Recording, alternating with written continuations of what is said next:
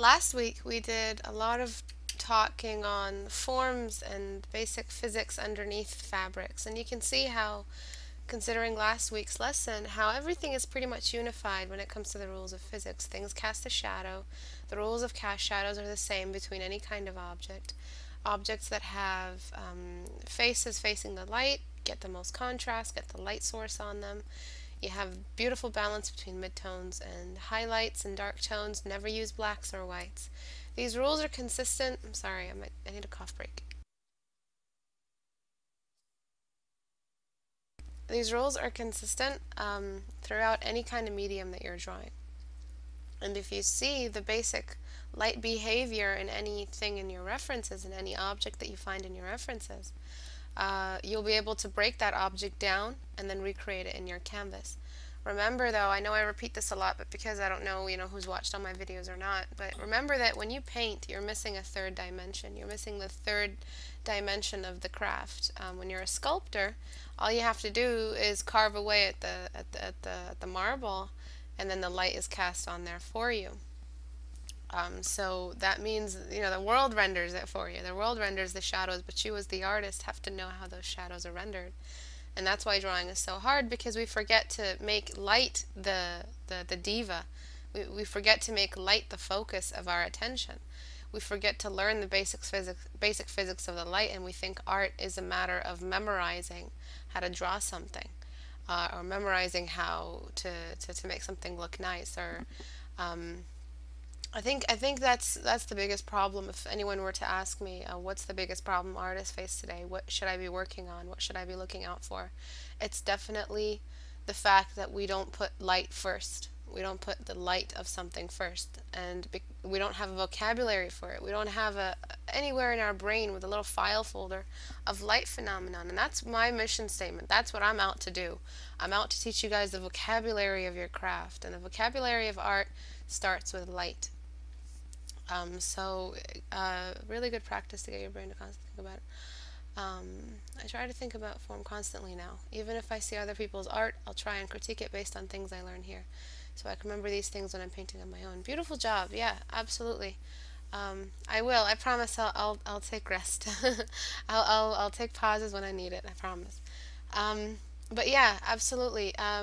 Just because I've put myself as the teacher does not mean that I haven't been learning as I taught you guys. A lot of the stuff that I know, a lot of the things that I do, for instance, the 14-day challenge, the form studies, a lot of the methods I use in private tutoring, a lot of the core words that I use, the core discourse and the vocabulary are all because I taught.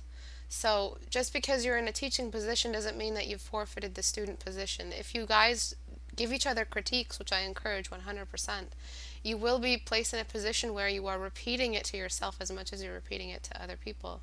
So this means that you'll be speeding up your learning process even further, and exponentially even. So please do engage in the critiques as much as possible. Take Shauna's example, and you'll learn much more. You'll remember things better, and you'll see it as a form of proof. There's always me telling you guys how to do stuff, and then there's, everyone has that little stubbornness inside, and that's okay. The person who wants answers, that's in everyone. And you guys are going to ask questions. You guys are going to want me to prove it. This is why the before and after is so core in my teaching method. I want to prove to you. I want to give you proof. I'm not just going to sit here talking and talking and you just believe me blindly. So make sure that you're always asking questions and you're engaging in some sort of dialogue so that you can prove it to yourself as well.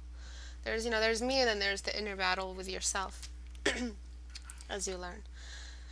So that's a mini intro. I'm not sure why I did that, but let's go on to this. This person tried to redo, very successfully, not tried, redid the critique, the lesson that I did last week or last Tuesday, last class, and I think they did an amazing job. They did, however, write that they were having trouble. I don't know, they'll never use white in its fullest, ever. They did write about how they were having trouble bringing in the secondary light source. So the first and foremost thing that comes before secondary light source is diffusing the shadows. These shadows need to be diffused first. We are having a cast shadow. This is the zone of the cast shadow right here. Object A. Object B, yes, object A moves inward, that doesn't matter. It's still part of it is in front of object B. Object A is casting its shadow just along here. This shadow inherits the shape of object A. So cast shadows, everyone write this back to me, inherit the shape of the object casting them. If it's a triangle, the cast shadow will be triangle. If it's a square, the cast shadow will be square. However distorted because of the placement on object B, it can take the shape of object B. So if you've got like a triangle casting a shadow on a circle, it's not going to cast the shadow like this. That's impossible.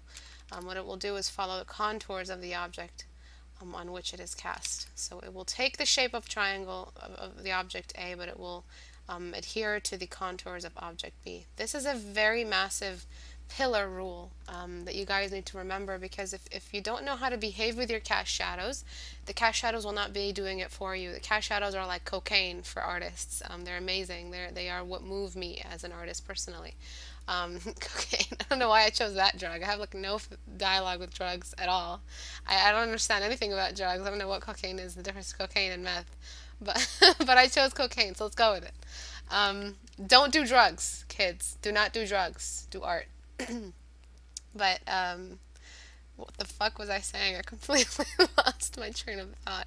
But yes, if you don't know how to behave with your cast shadows, you won't be able to really use them to the ultimate. They won't really dress up your painting like you want them to. So this is one of the most basic rules of cast shadows. Cast shadows inherit the shape of the object casting it. Cast shadows in a cube. I could be eating noodles and I will suddenly think to myself, the cube. Don't do drugs, do art. I already called the cops. It's a GG. uh, um, but there are some great artists that did drugs. No.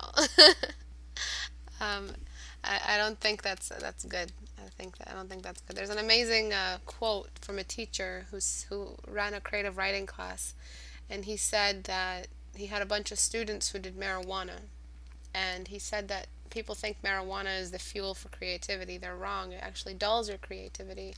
It gives you the high that you need and satisfies the high, leaving art as a secondary high. And what can compare to marijuana? What can compare to an actual drug that distorts your thinking and fries your brain? So fries your thinking and destroys all cognition and all of that. So what happens is that he said, I miss my students. I miss the way they used to write before they were high. I'd rather my students get high off creativity. So I'm throwing that in there in case anybody decides to think that you can get better art with drugs. It's not true. Anyways, back to this. You need to diffuse your core shadow. So object A is in front of object B. You did good with the shape of the cast shadow, but it does not look appropriate to the surface. Remember, object B is the cast shadow on object B. Everyone listen to this part. Object B, the object on which the shadow is being cast. Did you see that, B? Object B, the shadow adheres not only to its contours, but to its value as well. So if this is a white object, what will happen to the cast shadow is it will go up in value. So this is why this didn't look right, because you have this value and this value really neighboring, really close to each other. Even though this is an indentation, a deep contour, a valley of valleys, and this is an elevation, how can they possibly share the same value? That is not right. So what needs to happen is you need to diffuse this shadow to respect the realm on which it hovers. That means that object B's cast shadow, the cast shadow on object B needs to follow object B's rules. So it's like an immigrant, all right? You have an immigrant that came from Turkey and is going to Greece for God knows why, and the immigrant, yeah, okay, he's from Turkey. Let's inverse this. Let's say he's from Greece and he's going to Turkey. Makes more sense. He's okay, right? So then Turkey has rules. All right, I'm done. I'm done, you guys. I promise it's over. It's over. It's over. Everyone breathe. All right, so I'm just going to diffuse this shadow.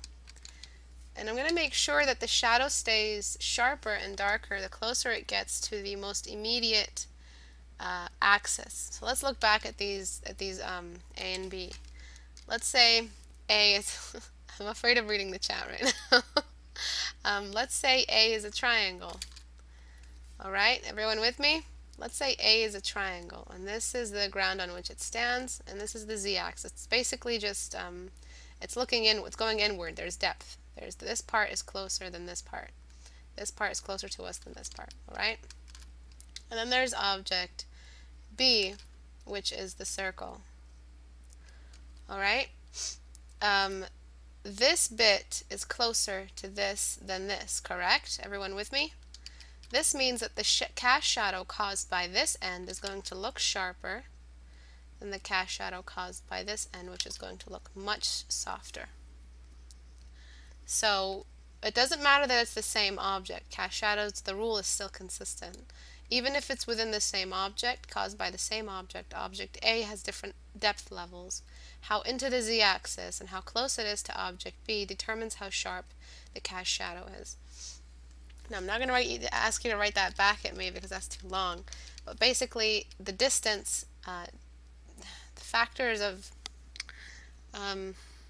just always remember that the closer the object is to this object casting it, the closer it is to the light, the sharper the shadow. So there's two instances the shadow can be sharp: closeness between the two objects, and the light's intensity and closeness, or light's intensity is closeness as well. If the light was back here, this entire shadow's potential is decreased. It gets fuzzy right off. Lots of rules. I really hope you guys remember, and these are really technical. So this means what I'm trying to do here is, I deleted everything, is I'm trying to sharpen the shadow of that bulge to be sharper than this edge here. So what I'm going to do is I'm going to get some of this highlight and push it in. Damn it.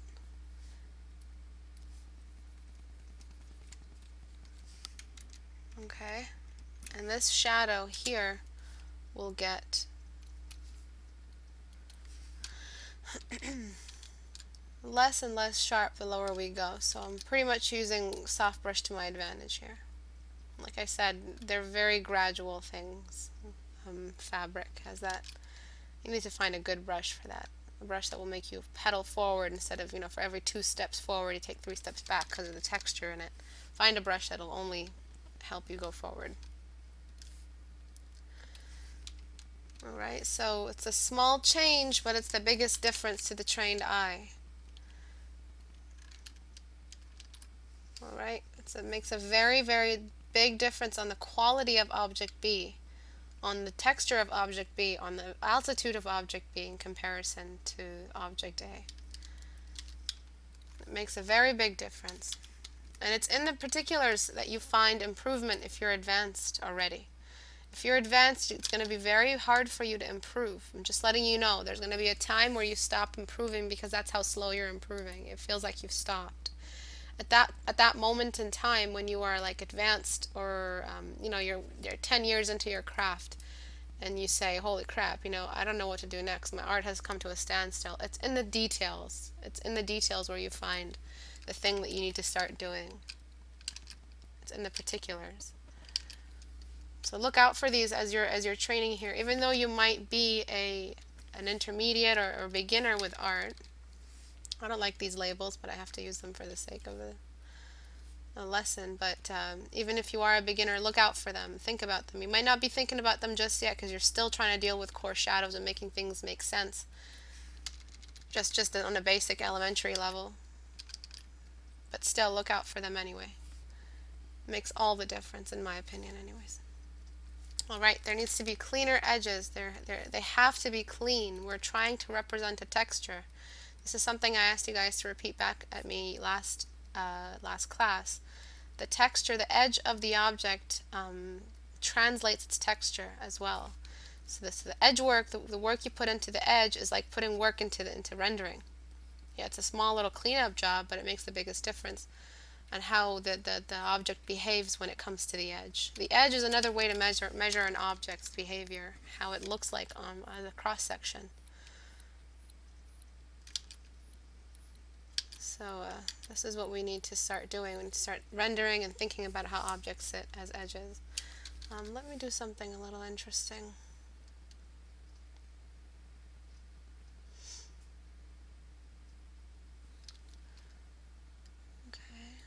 Oops. So we can see exactly how these materials are overlapping on each other.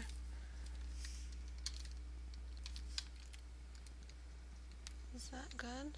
It's very, very thin material, apparently. Right? Merge down.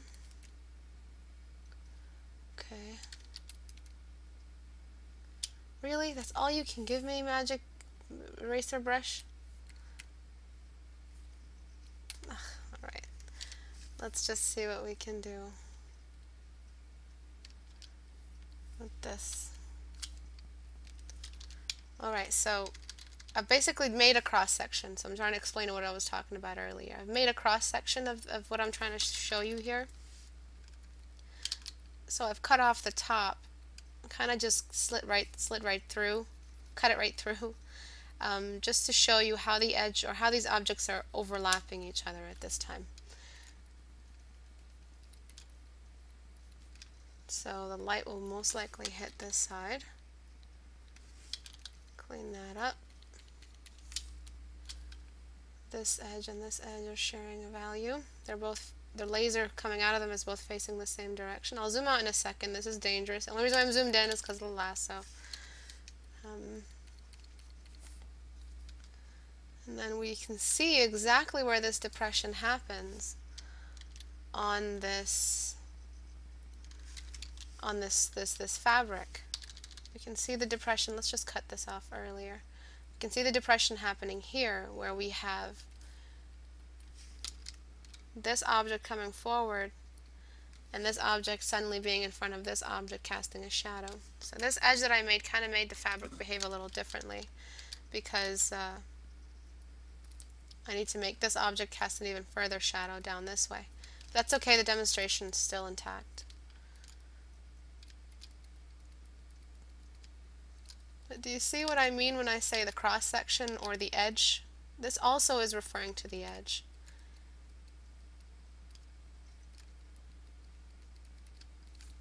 There's also a little bit of subsurface scattering, so this wouldn't be so dark, but that's not stuff you need to be worried about right now. Though I do need to do a class on subsurface scattering, because a lot of you have asked me about it.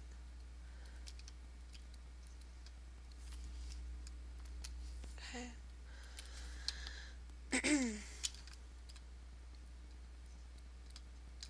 So I recently upgraded my internet speed to like extreme or something. I don't know what that means. But my download speed is really high, my upload speed is really high. So YouTube videos should be up much faster now than they used to be.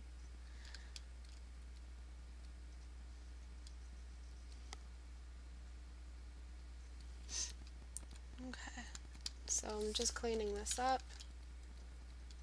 This is a fold. Alright, I can't make it too clean because I gotta continue the lesson. Fucking perfectionist. Alright. So that's kind of what I mean when I say the edge work. Now this is a cross section. This isn't how, I feel like this fabric is way thicker than that. If we were to cut it in half, it would have a top side to it. Something like this. Where we see the top side because it's like a thick material. But still, think about how the edge can really help you need to render less. An edge makes it very, it makes it so that you have a full gauge of how far you need to really render with brushwork. Once you finish cleaning up the edge, it gives you an idea of what's left. So always consider the edge. Never leave, oh, I'll just clean up after. That's really bad. Everyone write that back at me. Don't leave cleaning up till after. Clean up as you go. I mean, it's okay to be messy early on. with your core shadows and your fast brush movement and your brush work. Early on, it's okay to be a little bit messy. You'll clean that up later, but I'm talking about the edge work. Get the edge work down earlier than you would normally, because that ensures that you're going to be considering the object's texture on the edge level. Give your work some edge. Is the light coming directly from the side? I think it's coming on an angle. I think what this person's drawn is kind of not, like they wanted, God bless their hearts, to work with this one, but they eventually just worked with one that was way outside of the screen. So the one they worked with is like up here somewhere. So I don't know if you can see the size of my brush. You can probably, but it's like up here somewhere, shining down. It's not that close. If it was that close, it'd be like a candle, and candle flame is very sharp and very severe. Alright, now for the secondary light source trouble that you were having. Most importantly, I think at this point, is the background color and what you're telling me about the object in comparison to the background color. So what I'm going to do is I'm going to lighten the background color just like I did with my version. I feel like we're going to see a little bit more because the room is pretty bright. You see that? I don't know what it is, but it worked. I shouldn't say that. I shouldn't say I don't know what it is. I'm a friggin' teacher. But it's the fact that we've made the light dominant in the room, so the shadows have now one direction where they're coming from, instead of possibly two really close to each other light sources. So one is strong and the other one is slightly stronger, instead of having, which is not a good thing to have. Always have one dominant light source. And when we lighten the background, what happens is that we have a dominant light source that's stronger and controls the room as well as the fabric. So the fabric feels like it's part of a room. Over here, the fabric feels like it's standalone. But when we make it involved in the background, it kind of just makes for a better environment, a light environment. Let me just try to get this so that we can, god damn it.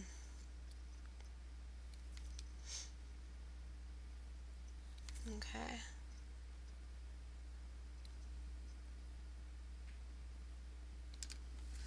Okay. There we go. See, it feels like the fabric is in the room that shares the same light as what's on the fabric right now. And what that creates, again, to repeat myself, is a light environment. It's nice when you're doing studies, but you also think about, where is the study going to be used? Well, what is the study reflecting? How much can I really render with this study of mine? This side here needs to be a little bit lighter because it's facing up at the light. You kind of just shaded it off to the side, which is not a good idea. And if you want this fabric to feel like it's reflective, like shiny fabric, I'm going to use my burn tool for this, but please do not use burn tool if you don't know how to use it. It's just going to make a mess. But I'm going to use burn tool. I'm going to start off with midtones. And I'm going to choose the highest spot on all of these elevations, and they're going to feel like they're really shiny. And you know what this is at the end of the day? This is a texture study. At the end of the day, this is just a basic study of one particular kind of texture. When you do rock textures, when you do mountain studies, they will not look like this. So they'll have their own unique form signatures.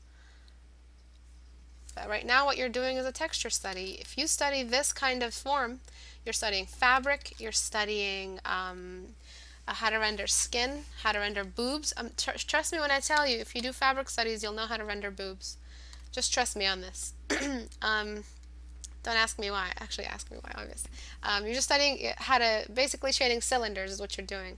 If you break it down to its most common geometry or most basic geometric shape, it's a cylinder. So if of course you don't want to be painting cylinders all day, you want to challenge yourself, you want to paint this kind of cylinder, which is like a fabric shape. You're still learning how to draw boobs, because boobs also are fabric wrapping around a core geometry. You're studying also lightness of an object, so object's lightness, how light it feels, an object's weight. So when you study this, you study curtains, of course. You study how hair drapes and how hair falls. What else acts like fabric? You'll be studying It's not just, it's like in the umbrella of fabrics and how fabrics behave as a form. Anything that is similar to that, you're also going to be studying that indirectly. You're still doing work.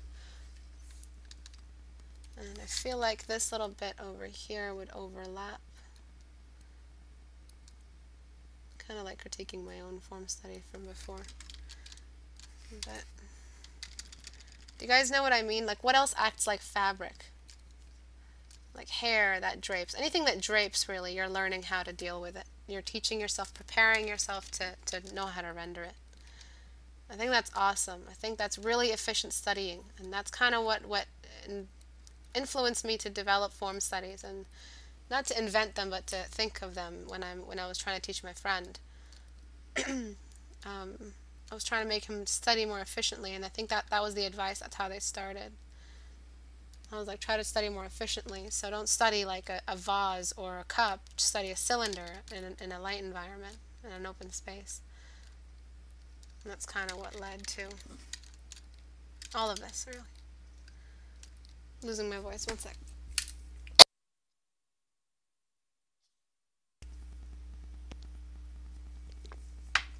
Does the midtone always match the ambient environment? What do you mean, Ren? Liquids, yeah. Definitely liquids behave like that as well. Good job, Kenthian. That's true. Your ambient environment matches the midtones represented in the image. Yeah, me too. Whenever I say One Direction, I always want to make a One Direction joke. But I don't want to give them that acknowledgement. I don't know why. I just hate boy bands. Clean up. Once tidy, always untidy. Once untidy, always untidy. Yes. Clean up as you go, or you'll get a messy home. I saw Draken's remark, so I was wondering if it was a mistake or the rule. Midtones match the environment if it is the same material and color and value. Color value. Midtones are a touchy subject. I should probably cover them up.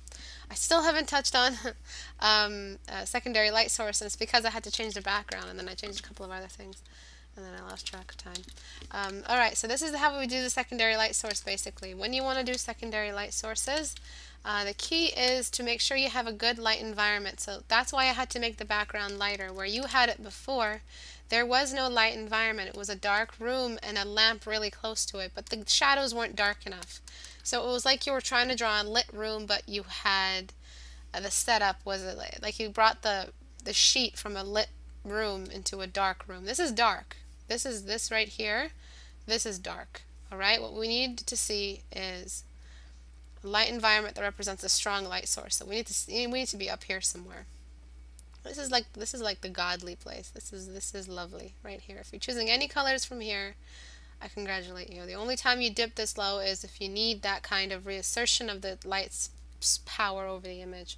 But if the light is so strong in the room that it's made the background light, it does not allow shadows to go that dark if the object itself is a light object. Let's get on to secondary light sources. What I do is I crop my opacity like 90% almost, and I get the background color, and I focus the light source, secondary light source, only on the grid, if you think about it, only on the part of the z-axis that faces the light source, that faces away from us and towards the z-axis, towards the bounce light. What does that mean? That means that if you mapped through over a chart, so you've got x and y, you're two-dimensional, and then you introduce the third dimension and everything goes bonkers. Sometimes when I think about it, when we think about let there be light, you know, at that moment where everything was created, it's such an amazing metaphor, so sophisticated for the time in which the Bible was written. Where like we say let there be light and everything was created. Light would not be able to bounce around and travel if there wasn't a z-axis. So it was like saying let there be light, but I'm not trying to I'm not trying to lecture you guys on religion, but just I think about it sometimes. How sophisticated that let there be light and then everything was created. Of course we see everything with light. We wouldn't see anything. And the z-axis is needed there. So it was like everything was created and everything is three-dimensional. So you take it a step further and then you're like the 3D world is visible to us because of light, and there needs to be a 3D world. Anyways, I'm done. This part here, if we think about lasers coming out of every single one of these, the base is like the skirt of this fabric. We see like different trajectories or different directions that every single one of these square inch places faces. So we want to catch the ones that are directly inside the z-axis, that are on the z-axis. So if you throw another z-axis here, anything that faces the z-axis. This one faces it, of course, but it's got a cast shadow on it. This one faces, this is one that's on the z-axis as well. It's practically a drawn z-axis, and it's on the facing the light source. That's why it gets the light. So we want to find something that also goes away, goes inside into the painting, into the depth of the image, but is facing away from the light. That's where we want to place secondary light source. If you're a photographer and you've lost a lot of the object that you're photographing in shadow, what you want to do is get a diffuse on the z-axis. Of course you know where the z-axis because it's the real world. You just put it beside the object, so it's not in front. Light source, secondary light source, it's not helpful if it's in front, because then it's just diffusing in a really bad way. It's diffusing the midtones. Everyone write this back to me. Soft, forget the word soft. Secondary light source always tries to diffuse, or should always try to diffuse, the shadow. Of course, you can't diffuse a highlight. You're just making it stronger by adding another light beside the primary. So this is where secondary light source goes. It diffuses shadows. When I release this app, it's coming out soon. When I release it, I'm going to be teaching you guys basically how to use it.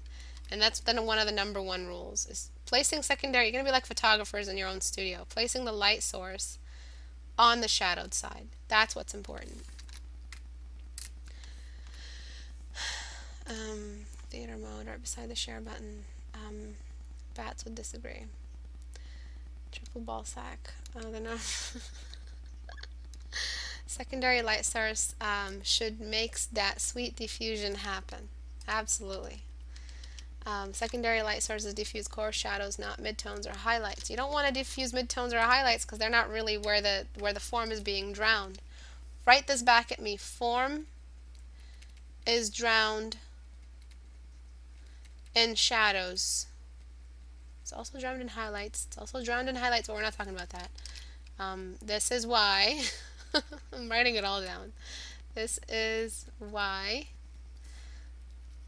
we need, I wish I could teach in Doge language. That would be so much fun. Secondary light source to revitalize that form so that we can see it. So where you place the light source, if the question was where do I place it, just like I said, place it on the z-axis or areas of great intense shadow. Place it on areas where you want some detail to be visible. If you feel like there's some really cool armor design that you want to show off on the side over here, like some sort of stitches or string or some sort of emblem, you're going to have to bring in a secondary light source. But remember that secondary light source illuminates everything. So the side of the arm is going to be illuminated if this whole area was shadow, that is. If the light source is coming over here. Place it in a strategic area that reveals the form and the form's texture. So I would place it just along here. I just remembered there was a YouTube comment and this guy comes in and he's like, this bitch takes too long to get to the point. I deleted it. I don't know why. I thought it was so rude. But I remembered it today and I was laughing so hard. I'm like, this person comes out of nowhere and calls me a bitch. But they're so sassy. I just want to get to know them. And they just called me a bitch, like, this bitch. It was like so funny. I don't know why I found that funny. But I'm like, they're probably really fun to hang out with. Like, they don't give a rat's ass. They're going to say what's on their mind. Yeah, the reason why I thought of that just now is because I'm taking too long to explain secondary light source. So over here, this is a bounce light as well. So this is bounced. It could have been from a secondary light source flame. It doesn't matter. This also gets its own little diffusion. And it happens right across the shadow. So you see that little belt that just dropped in there? That's what we want to see. We want to see the moment of separation. And here's the rub, boys and girls. Rub, boys and girls. I think my medicine's kicking in. When we use the secondary light source and we bring in a secondary light source or to diffuse some core shadows, what happens is, I don't know what he's doing. What happens is a clash between the primary light source's core shadow and a secondary light source. This clash runs across right over here. Let me get the darken. So it runs right across over here.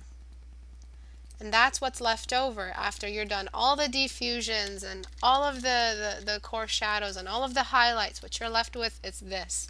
And this is many, many rules working together to make this fabric feel three-dimensional. And this clash right here, do you see it? La la la. This is what you find in really amazing paintings. Is what we don't look for, and we don't really see it until we have a name for it. This clash right here, the core shadow of the primary and the diffuse of the secondary. What's left is this sexy little line. It says, hey, I'm 3D and I'm proud of it. And that's what you guys have to remember using in your paintings. If you're using a painting on if you're painting a face, the diffuse usually sits around over here when you have a diffuse running across the jawline. Like if you have a light source coming out of here, and then all your shadows for the nose are running across here. And you've got the core shadow running across over here. So this is where your core shadow is left over. And then you've got the eye socket. What happens is a secondary light source comes in, and where this secondary light source runs across is it runs across the edge. So on a cylinder it's really easy to paint this, but if you're painting cloth on a cube, this secondary light source is limited to the cube on which the shape that it takes on the cube. Yeah, it's got moments of relief where the cloth is just clothing. And then you've got the skirts that we've learned how to render so far. And then you've got the relief across here. And the edge, very, very important to remember the edge work. This secondary light source, if you see some of it on this object, it's limited here. It's not shared over here if it's only coming from the bottom. That cube gets in the way. Always think about where the z-axis is. It stops light. Basically, light is an unstoppable force. And the only thing that stops it, I mean, you can put your hand over a lamp, yeah, but the light keeps emanating unless you turn off the source or something. But light in itself doesn't stop, it continues. And what happens is that the only thing that can stop it, that can get in its way, is something that doesn't, something to interrupt it, which is the z-axis, depth. That's the only thing that'll get into its way, depth. And that's how we see objects. That's why I'm always saying when you're drawing, don't just memorize how an object looks. Remember, memorize how light acts on the object. Don't memorize the object, memorize how light acts on the object. Please write that back to me, my babies. Okay, that sounded too, yeah, I'm getting high. Write that back to me, guys. Someone explain it too. Someone else explain it in your own words.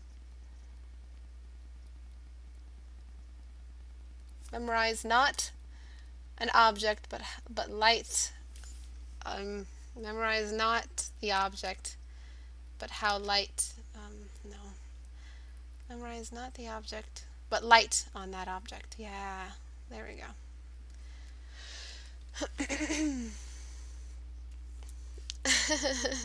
It is stopped by anything solid. It is stopped by something that has depth. So something with the z-axis. That's the only thing that stops light. Light just keeps running. It just keeps going. And when we have instruments such as eyes to translate what it's telling us, we see what light is revealing, which is the object. But what we don't see is what shadows are. That's what we don't see. That's what the light doesn't see. That's why there's minimal detail there, because there's no light there to feed our instrument eyes information, so we don't see detail. That's why we don't put detail in shadows. There's no light to feed that information. The only thing that stops it is a z-axis, and that's where we find those beautiful little cast shadows.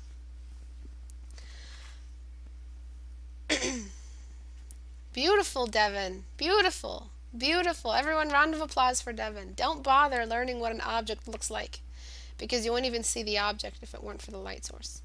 Learn how the light interacts with the object. And that's efficient learning. If you learn how a light behaves with a cube, everything that is cube-based, every object in the world that is cube-based, you will be able to draw it. Because you already experienced the light and form signifiers, signatures on that cube. Everything. You'll be able to draw a castle, you'll be able to draw a shoe, you'll be able to draw anything. Learn how to draw a sphere. Learn how to shade a polygon that has numerous edges in it, and you'll learn how to draw, I don't know. Learn how to draw a cylinder, and you'll be able to draw arms and legs and swords and poles and cars. Learn how to shade all of those objects simultaneously, complicate the objects a little bit. You'll eventually be able to learn everything, because while you are studying these miniature objects, objects that have core raw geometry in them, you're also you're drawing everything else in the world, and you're experiencing light in its raw state, and that means you're memorizing a lot more efficiently. Okay. One clap. Hazuki gave him only one clap. Don't give a damn about objects and steal your classmates' notes. Speaking of sausages, I am so hungry. Me too. I really want some Italian sausages right now. That sounds so wrong. And the cloth in the picture is kind of cylindrical. Yeah, it is. I feel like the one I drew in my version was like more cylindrical, but this one kind of just folds on itself, and then you've got the little pieces. So you've got shadow, light, shadow, light, shadow, light, shadow, light. I like your rendition though. I really like what you did here. So thank you for redoing it. Nice, great recap on the rules. I'm going to quickly, I can't look at any fabric studies because no one did any, because you guys suck. I'm joking. But I'm going to run over the same rules we just looked at, but on some form studies. Alright, so, can anyone tell me what's wrong with this? Can anyone see it? Does anybody see it? Istebrak, you gourmet. I do not like Italian, guys, okay?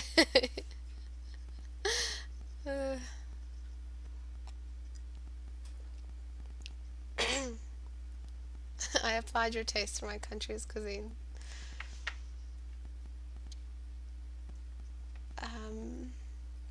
The light comes from the top, but the cracks are too dark. Yes! Enthusiasm gets the reward. I don't know what it is, but she gets it. It. Lighten. The reason, okay, can anyone tell me why it's too dark? Right, so we found out that it's too dark. Can anyone tell me why? Enthu, you wanna go for it?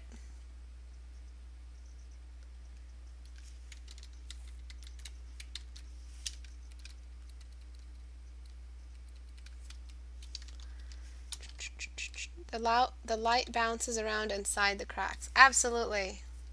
That's one reason. Another reason is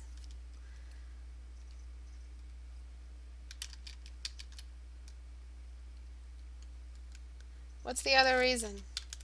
There is another reason.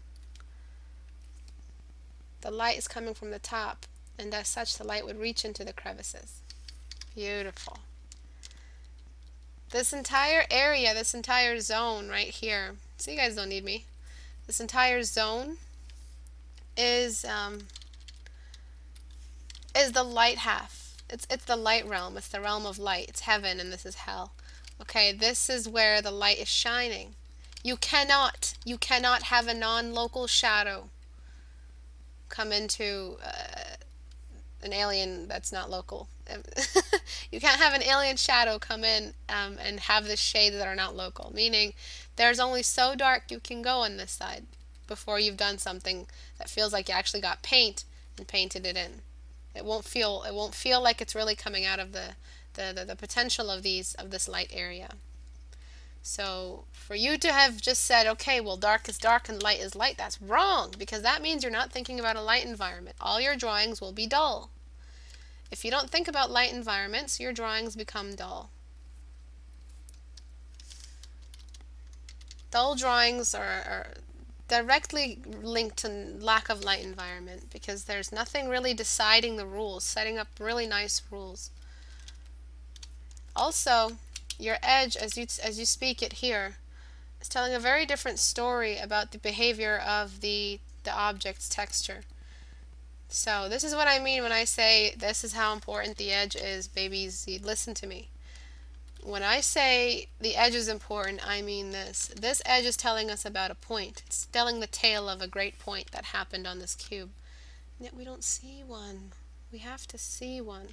And it has to correspond with the texture that you're rendering. If you painted softly, it means that this was soft. It was a soft edge. It was curved. It was curved at the edges. All right, we need to see this sharp edge that you're translating at the on the actual edge of the image. So please don't forget massive little details like that. They're small, but they are massive in perspective because they change the behavior of the form completely. All right, now this is no longer aligned with that, so I have to realign it. So you see how amazing form studies are. They allow us to directly involve ourselves in the rules of light and physics and observable light and physics without having to draw like any one object, without having to draw any raw object with a name on it. We don't have to draw a teacup to experience these rules. We can just draw as the core shape. Over here as well, there needs to be some edges. Your edges tell a different story. You have to make sure you're using a brush that reinforces the texture you're trying to translate. Do not use a brush that undoes all your work. So using a soft brush for texture studies or form studies is a bad idea. I do not use soft brush for these things. If you've ever looked at my texture studies or form studies, you see that I use a very chiseled, textured, hard edge brush, which is very, very important. Don't ask. I blame you, Dayquil. I lost all dignity. All right, what else is wrong here? Can anyone else see it? Yeah, synonyms are great when talking to multilingual people, just FYI to everyone in chat. We need just to be pro at PSLs. Kind of, yes. You're indulged. Sorry, my English fails. Weathered off the corners, if you understand. Like erosion. Weathered, yeah. Curved, weathered, exactly. The shadow is extremely dark, yes. The only time this shadow will be this dark is if someone got paint and painted only this side dark. The only way in this light environment we would have this darkened object if the object was the same color all around, except for this side. Got paint, threw that in there. You people overrate your use of darks, like you way overrate them. Like you guys are crazy. Like you're like, I set up this color, I set up this color and this color. I'm going to use all three. I don't give a shit. And that's the colors that I'm going to use. That's not how it works, right? That's not how it works. Sometimes I use a margin of this color, a margin of this color, and stick to this color. Sometimes I use the most of this color, a margin of this color, and some of this color. I don't use the entire spectrum that I have chosen. I don't use all of it. I don't need to. If I can create enough form with a really nice clean edge, some clean edge work here, and some really well-placed highlights that are not blended, I will feel like I have reached a read that does not need to be exaggerated any further. We still have an object that is white in color, gray in color, really friendly for you guys to use grayscale, not white objects. Always paint objects that are in mid-grays because that'll translate later into your painting of faces and skin. But that's my 2 cents about that. All right, so everybody write that back at me. I don't know what I just like. I don't know how you're gonna summarize everything I said, but figure it out. I need to give that. Did Ista do an arm today? No, I didn't do an arm. Shadow of the edge hole is wrong. Yeah, now that we lit everything up, now that we threw all the other values up, this thing here just shows up its little mistake. And then this and this cannot have the same value. This little hole and this cannot have the same value. They are not exposed at equal levels to the light source. That is not how it is working. So this needs to go down, it needs to be diffused. Right? And this applies to everything else. If you were painting a black object, let's say this little diamond shape was a black object, was a dark grayish object, and you want it to look like it is really dark. So this is how it will act. It would go dark like this. Darken. Its dark tones will be much darker. They will not reach this level at all. They'll probably reach this level. And its midtones probably non-existent, because you're just going to have different graduations of gray, of dark black gray. Sorry about the line of light in here. But this now looks like an onyx, I don't know, keystone or something that opens a lost empire. I don't know what you guys are going to be hired for later. God knows what kind of movies are coming up in the world. But you see what I'm saying? This is the only time that what you chose was right. See how important it is?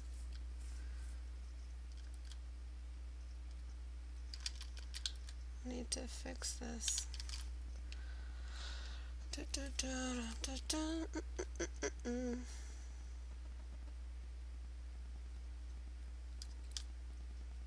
Life's good when you're not in pain. You've lost me. I'm lost forever. No. Yeah, I'm ready to shut down. I took too much painkiller. I just had all this headache and I was like, oh, I'm out of class. I don't know why I'm telling you guys this. I think I've gone crazy. Right, so this is a black object, this is a light object. I mean, you know, like I am a genius, so with genius comes madness. So you're gonna have to deal with I'm joking, I'm not a genius. But yeah, madness. Alright, light object, environment, light environment check, values check, spectrum check. Crazy is gone down. Alright, no more crazy value jumps. Suddenly we're like here and we're strolling down the park and suddenly we just got teleported to no man's land. Out of nowhere. The only time this happens is if an outer force comes in and changes that object's color. It's the only time. Pigmentation, it's what it's called. But if the object is inherently pigmented, is dark already by nature, it will not have, it's walking down the street, and then something suddenly, throws it into no man's land again. But in inversion, that also cannot happen. So it's vice versa. Light objects can't suddenly become dark, and dark objects can't suddenly become light because you said so, and those are the colors you chose. You can change the colors you chose, by the way. They're not set in stone. Once you guys set up your palettes, I've noticed you guys just stick to them to the ends of the earth. You don't need to do that.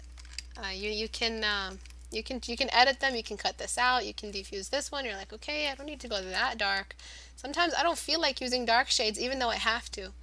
That's a stylistic and creative choice I make. Sometimes I just completely cut this off and I'm saying I'm skipping shadows today. As long as you have your edges intact and your rendering is intact, you will not lose if you skip shadows in that way. I'm not saying you guys are ready to skip shadows. I'm just saying remember that shadows are overrated, as well as highlights. Stick to your grays. It'll create for a better read. And now that we changed these, we can change these. No, it really feels like a light object. like some sort of, I don't know. Dark objects painted dark while light objects painted light in the lit room. Because drugs and art apparently do work. No, it's Dayquil. It's not drugs. It's not like narcotics or anything. It's just It's cold medicine. There's a million ways to get clean edges with any brush. Yeah, but you want a brush that you're not going to be sitting there cleaning its mess. For every 2 steps forward, take 3 steps back. You don't want to do that. You don't want to do that to yourself. That extends your painting time. No one wants to sit there for a week, and it does not boost your line efficiency. You get a brush that supports your intentions to use as little of your brush as possible. That doesn't make sense. Sorry, write this back at me. Find a brush that boosts your desire not to use your brush. Write it back.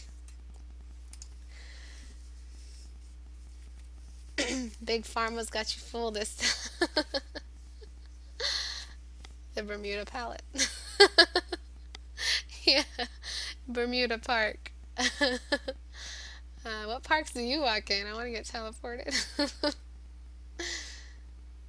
Beautiful. The best brush is the one needed the least. So you guys are so eloquent, and here I am just like stumbling around like a fucking monkey. Like an ape. The best brush is the one needed the least. That's beautiful. Find a brush that boosts your desire not to use your brush. That supports, you know, like it's a brush that does the work, and it's like, hey yo, I can do this for you. I can do it in 2 minutes. And then it does the job, and then you're like, hey, shit, that arm is just rendered just like that. I'm gonna stop working on this arm and go into the armor. I'm gonna go into the hair. I'm gonna go into the blade. Find a brush that boosts your penis size. Find a brush you don't use. Yeah. So you see this? You see this right here? Where? Come on, mouse. You really shut down on me now. See this right here? You see this? I just keep this just to feel good about myself. To say, hey, well, I have a very large brush set. Mine is larger than yours. But I don't really use all this shit. I use perspective brushes to feel good about myself. I don't use perspective brushes. I rarely need to use them. The brushes that I use are from here to about here to here. Those are the brushes that I use, and some of them are my own making. Some of them are from random brush sets I found like 10 years ago from like this one artist that decided to release his brush sets. I couldn't for the life of me be able to find the names of them. I wanted to look at this real quick as well. You are ready, young Padawan, to jump into cast shadows. You can do it. I believe in you. And the cast shadow here would be sitting around this area right over here, because that's the light ray shining in, and that's the vanishing point of the light ray, and that's this object A in front of object B, casting its shadow. Because the light is pretty low, and this is the point right here. So what you're missing is this beautiful thing. Just look at it. It's just like, hey, I'm here and I'm here to help you. I'm here to help you make your drawings so much better. My name is Cast Shadow. A little bit over there. And we didn't need a reference for this, did we? No, because we just needed the rule. I just needed the rule. And you can do this too. The other rule says that if you are on object B, does have a light environment of its own, the cast shadow just has to follow the immigration laws of that area. And you just have to diffuse it just a little bit. But that's it. Yeah, I already critiqued the fabric. I haven't critiqued all the fabrics, no, but I did critique one.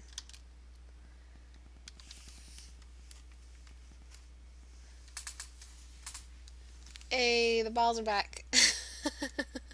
And the pair. Alright, do you see how wonderful these little cast shadows are? What they've done? Can anyone put it in words as a poet? In a haiku. Can anyone put it in a haiku? What these cast shadows have just done to this form study. For this form study. I want a haiku.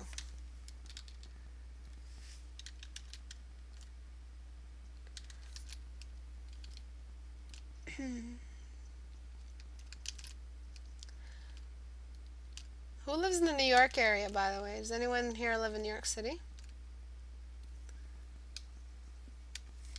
Is the artist here? I would like to know what inspired the triple ball, the ball form. I'll draw more fabric. Cast shadows make life. Cast shadows make life. Good. Cast shadows are for form. They enhance the shape and light. Use more cast shadows. Beautiful. Because I was just counting the syllables. Beautiful job, Devin. Oh man, you're wonderful. Okay. Excellent work. Can't believe you guys actually brought out a haiku. Alright, I just need to darken and blur as needed. Sometimes when you don't know how to diffuse it, just get a soft brush and just create like a glow. Because that's really what's happening. The light is bouncing back. Imagine light as a ball, as one of those little balls you used to get at the dentist's office. After like they pulled out your fucking skull. And the ball bounces. It's really bouncy, and it bounces and breaks something, and you get beaten up with a sandal.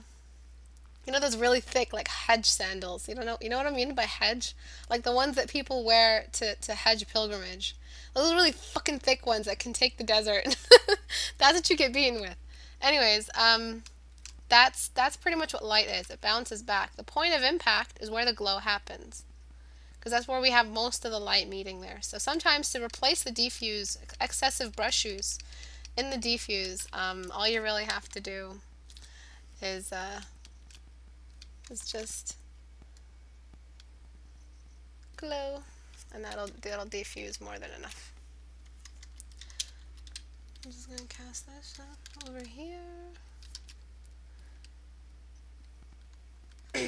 Don't know what neighborhood you live in, Ista, but the parks and dentists sound pretty intense. Yeah.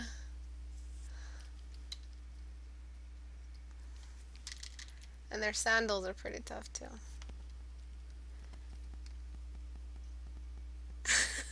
But when she says it, it just sounds wrong. I think it's because I'm a girl, and like I have like this, you know, like title as teacher, so people are not really okay with it when I swear. I'll try not to, because people recommend their kids to me. But it's hard not to swear. Alright.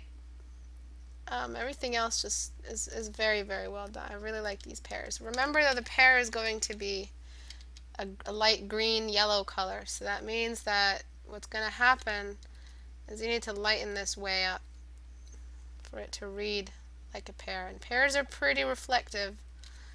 So ask yourself, what really is the material? Yeah, the basic geometry, I get the basic geometry, but remember the actual object itself.